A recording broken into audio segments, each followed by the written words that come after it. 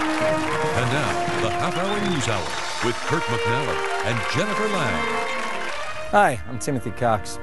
Once upon a time in America, religious zealots could display symbols of their twisted ideologies anywhere they wanted, even on public property. Then a group of Americans like me demanded that Los Angeles County remove these hateful symbols. Predictably, county officials argued that the symbol was historical, not religious. You know, the usual Bible-thumping hysteria. But my group held firm, and Los Angeles County eventually caved in. Today, the residents of Los Angeles can be proud of their county seal again because it's no longer a reminder of bigotry and intolerance. Who did that? I did that. I'm the ACLU.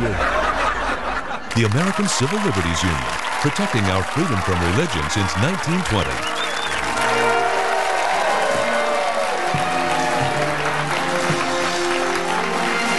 Welcome back. Here's an important public safety reminder to Alec Baldwin's daughter. Please do not forget that today is Father's Day.